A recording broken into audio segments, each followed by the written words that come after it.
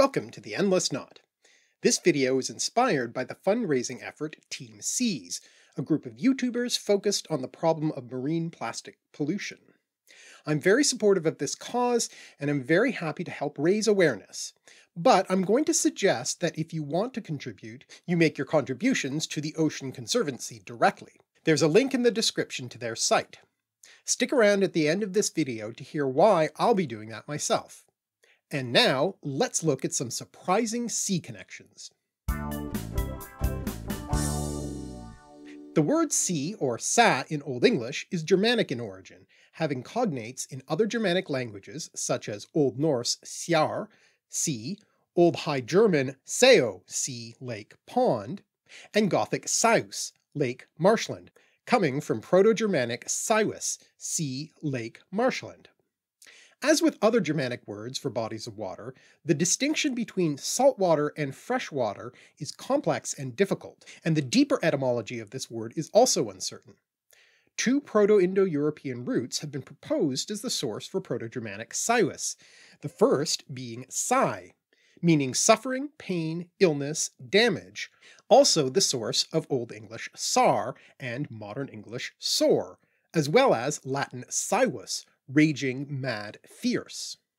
According to this theory then, sea would come from the notion of a raging body of water. Another related English word is sorry, from Old English sari, distressed, grieved, full of sorrow, literally full of sores, and perhaps surprisingly, not at all etymologically related to the word sorrow, which comes ultimately from pi swerg, to worry, be sick, though the spelling of sorry with the double R's may have been influenced by sorrow. In any case, how much actual soreness or sorrow is involved when bumping your opponent's pawns in the classic board game Sorry is debatable. The object of the game is to be the first to move your 4 pawns from the start position around the board to the home position, and when you bump or block your opponent's pawn, you say sorry. What you may not know is that sorry is derived from an ancient game from India called Pachisi. And when I say ancient, I'm referring to the fact that the game is depicted in the Sanskrit epic poem, the Mahabharata, dating back as far as the 3rd century BCE, playing an important part in the plot. Unlike Sorry, in which the pawns are moved according to instructions given on cards, in Pachisi you throw cowrie shells in a manner similar to dice, and the number of moves is indicated by which way up they land, and the highest score that can be rolled is 25. Thus, the name Pachisi means 25, coming ultimately from the Pi root penqua, meaning 5. Versions of Pachisi can be found in many different parts of the world, and there have been more than one Western version of the game marketed, such as the American game Parcheesi and the British game Ludo, which means I play in Latin, which are both played with dice and seem to date back at least to the 19th century. When the Royal Navy got their hands on the game, they turned it into Uckers, with its own slight variations, which became quite popular and particularly associated with the Royal Navy. The etymology of the name Uckers is unknown, and though it only first appears in print in 1946, this version of the game is believed to date back to the 18th or 19th century. But let's stick a pin in the Royal Navy for a moment and look at the other possible etymology for the word sea. Other etymologists trace sea back to the root sequa, meaning spill, pour, flow out, which became Latin secus, dry, source of the English word desiccate. The idea being something is dry if all the liquid has flowed out. This became French sec, dry, becoming also a specific wine term, as in English we might refer to a dry wine, in other words, not sweet. And it's from this that we get the English word sack, loosely sherry, as in dry sack sherry. Technically speaking, sherry is specifically a fortified white wine from the area around the city of Jerez de la Frontera, in Andalusia, Spain. The word sherry is a mistaken singular from xeris, an anglicization of the name Jerez. Sack referred to a similar product from either the Canary Islands or more generally mainland Spain. And speaking of sack, in 1668 Charles II of England founded the position of Poet Laureate, appointing John Dryden as the first Poet Laureate, for which he was rewarded with a salary of £200 per year and a butt of canary wine, in other words, sack. Later on, those so honoured had the option of receiving instead the monetary equivalent of the sack. Alfred Lord Tennyson, for instance, took the cash. But even more modern poets laureate opted for the booze, such as Ted Hughes, who received 720 bottles of sherry, and Carol Ann Duffy, who got £5,750 and the barrel of sherry. One of the works Dryden is most known for was his translation of the works of the Roman poet Virgil, and his rendering of the Aeneid was particularly influential. Later poet Alexander Pope was deeply influenced by Dryden, and, following in his footsteps, wrote an equally influential translation of the Greek epics, the Iliad and the Odyssey, by Homer.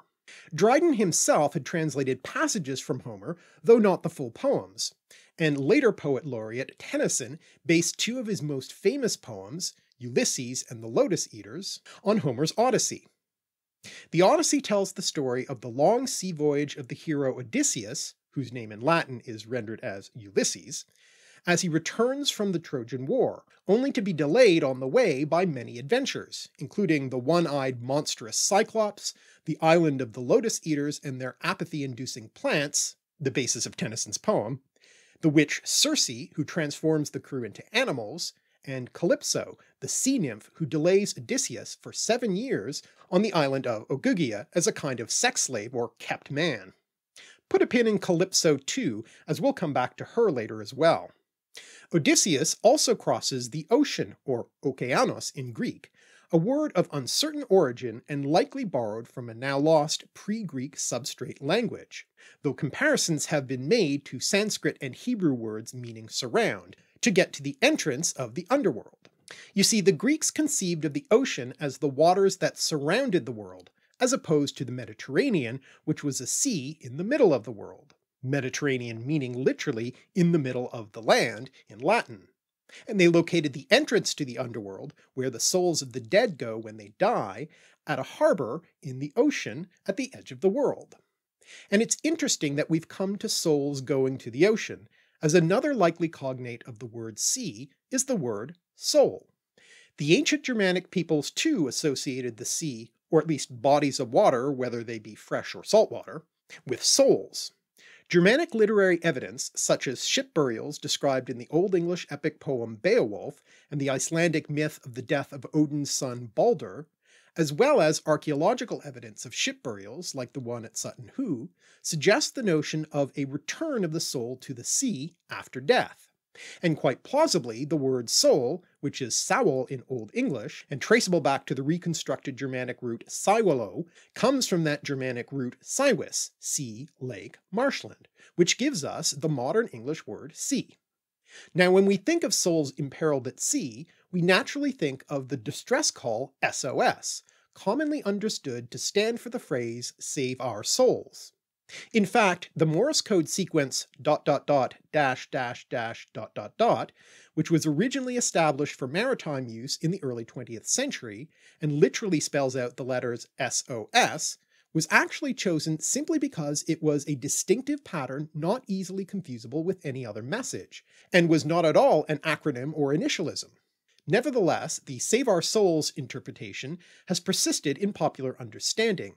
And furthermore, the SOS initialism has been further adopted as the name for a number of other things, including marine conservation organizations such as the Save Our Seas Foundation, focused on wildlife, Save Our Shores, who focus on the reduction of marine debris, particularly plastics, in the Monterey Bay in California, and Save Our Surf, a community environmental organization that began in 1964 to protest the degradation of surfing spots in Hawaii, one of the very first marine conservation organizations. The word marine, by the way, comes from the main Proto-Indo-European word for sea, mori, body of water, from which comes Old English mera, sea, ocean, lake, pond, and Modern English mere, meaning pool, small lake, pond, and Latin mare, sea, seawater, and thus English marine and maritime. Both the Old English words sa and mera can be found in the epic poem Beowulf, but it's here in marine conservation activism that our two pinned connections, the Royal Navy and that Homeric sea nymph Calypso from the Greek epic the Odyssey, come together. During World War II in 1943, the Royal Navy commissioned a US-built minesweeper designated at the time simply as HMS J826. After the war in 1947, she was formally handed back to the US Navy.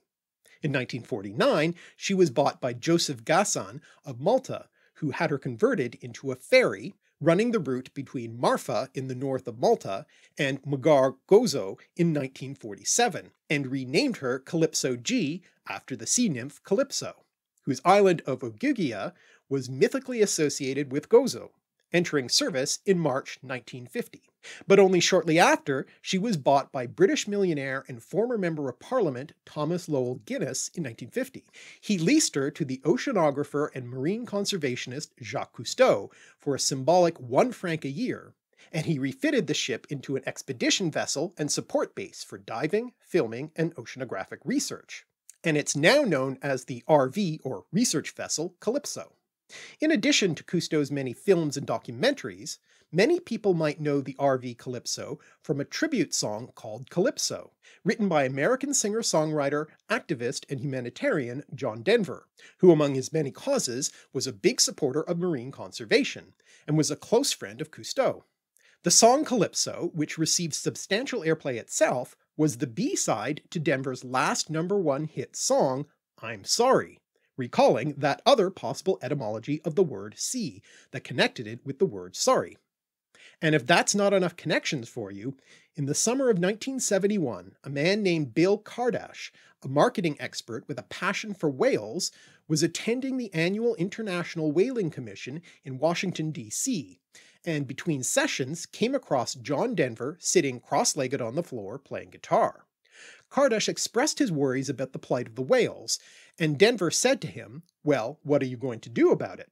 Inspired by this chance encounter, Kardash decided to get involved. So, within a year, he had started the Delta Corporation, which later became Ocean Conservancy, sponsor of the Team Seas project, which this video is released in support of.